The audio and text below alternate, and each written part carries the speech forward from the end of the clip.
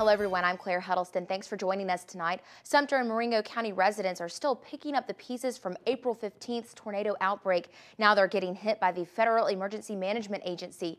WVUA's Matt McCoy has the story from Geiger. When each individual walks out the house the next morning, they look around and say, I need to move this, I need to move that, but a lot of them don't know where to start because it's so much debris and stuff that's just there, and they really don't have the heart, to why they get started. Excuse me.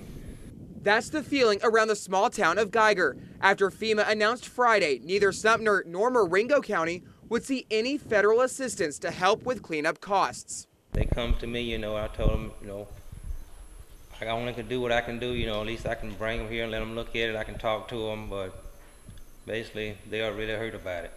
Early Moore has lived in Geiger his entire life. While his home escaped the tornado with just minor damages, as he looks around his town, his faith in FEMA and the government crumbles. You already see the devastation and the destruction and everything else. If you can't do nothing about this, then what's the purpose of having FEMA?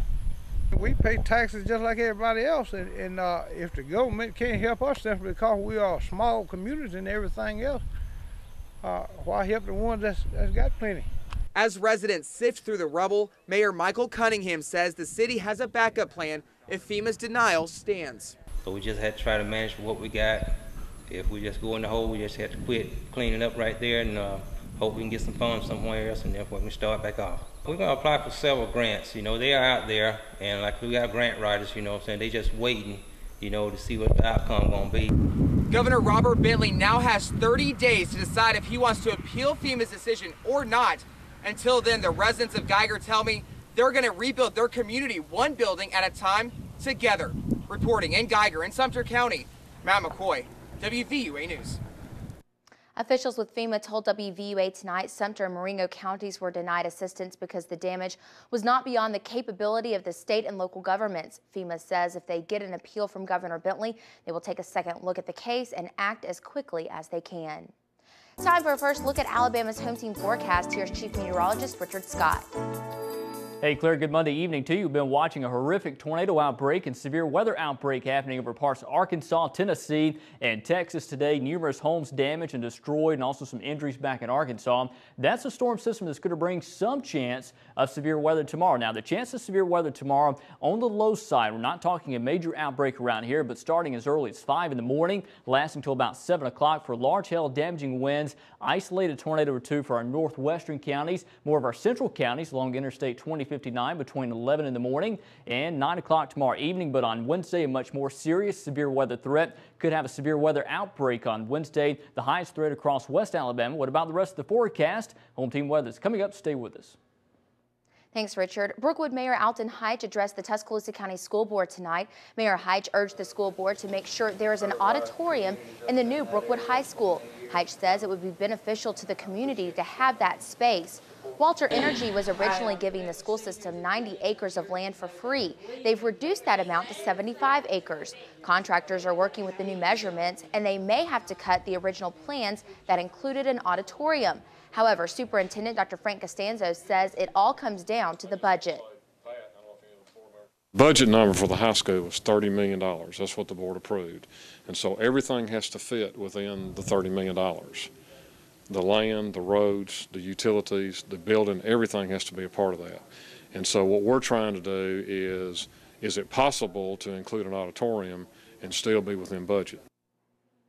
Costanzo says he agrees with Mayor Heitch and would like to see the new Brookwood High School with an auditorium if the budget allows.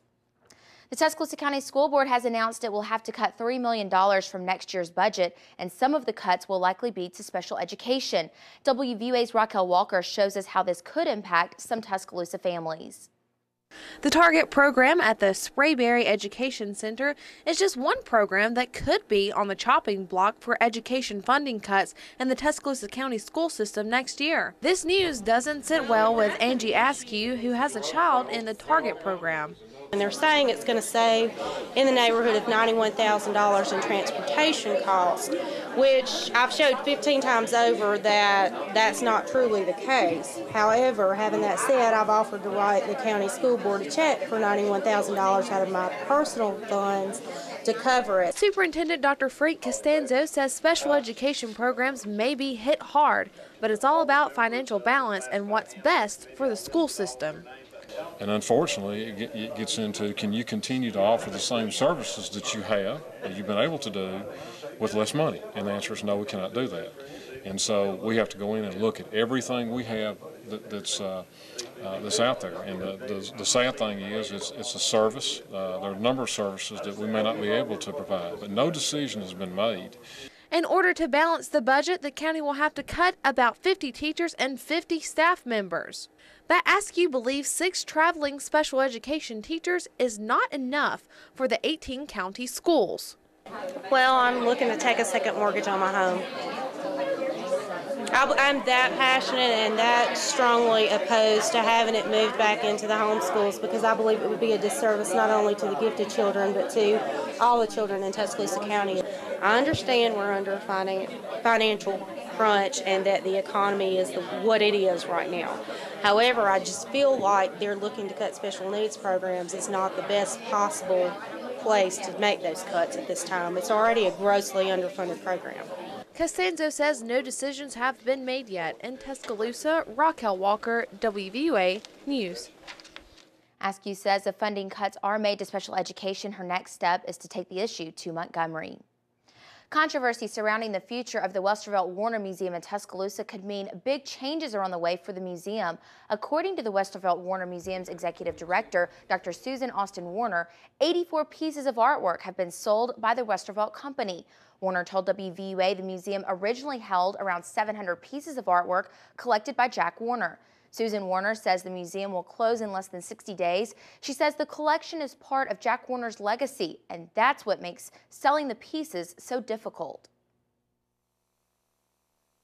Jack Warner, my husband, has just been really so disappointed and somewhat devastated that, you know, the collection that he's worked on for 50 years that tells the story not only of what made America great, but what made his company great.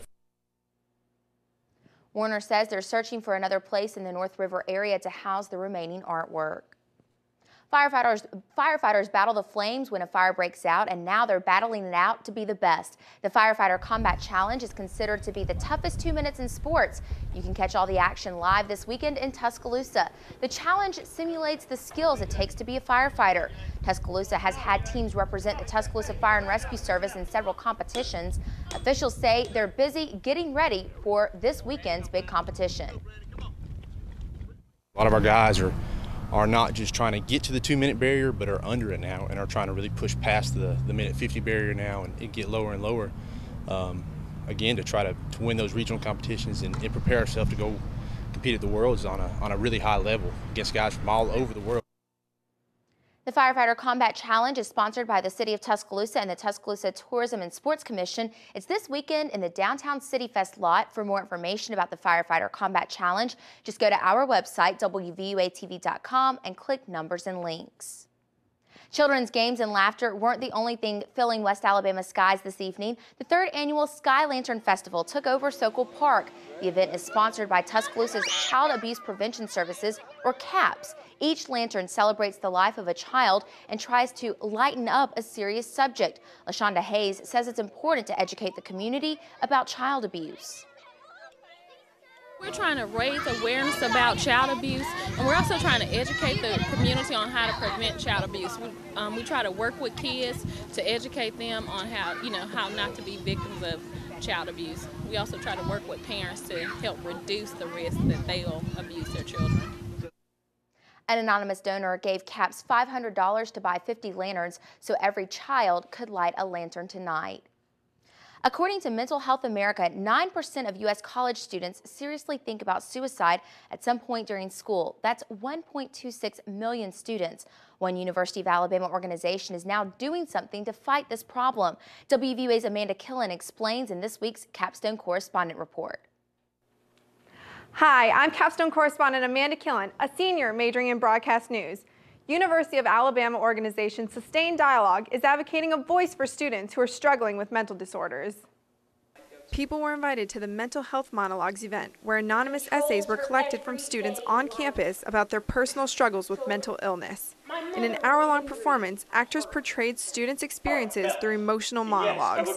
The group's objective is to transform mental health into a topic of dialogue on campus and erase the stigma surrounding discussion and treatment of mental illness, as well as challenging the negative stereotypes. Sustained Dialogue moderator Cole Moten says that with the stress of school and work, people should pay attention to their mental health just as much as their physical health. Not enough people address the fact that mental health needs to be as healthy as your physical health.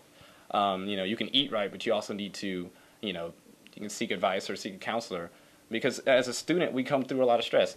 The group encourages students to seek advice from the Counseling Center or get help from the Tuscaloosa chapter of the National Alliance for the Mentally Ill, which you can visit by going to www.nami.org. If you'd like to see the University of Alabama through the eyes of a student, go to WVUATV.com. I'm Capstone correspondent Amanda Killen for WVUA News.